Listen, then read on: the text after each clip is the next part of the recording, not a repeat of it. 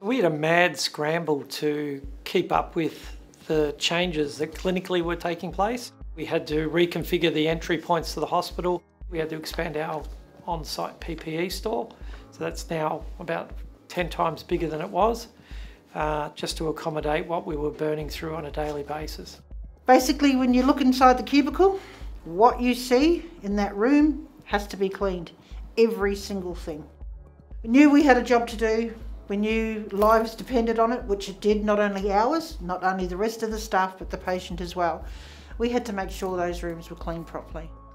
We buddied up, team got together, worked well together and got the job done each day.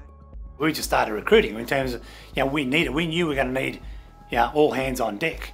Did we know how many hands on deck? Not a hope in hell did we know that.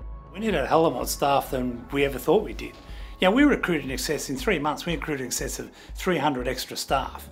But we could have done, at some points there, with 600 plus staff. We were physically, mentally exhausted. But we stuck it out. We're here to tell the story. But it was hard. I wouldn't wish it upon anyone.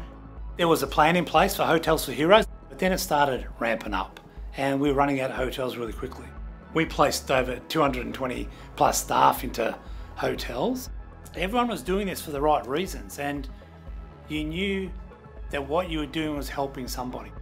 Not only were our clinical colleagues banding together to create this new way of doing business, the back of house support staff were doing the same sorts of things, so supporting the clinical groups. Team and ED are fantastic. Doctors, nurses, clerks, everyone down there, we all pulled together and worked as a team. They're fantastic.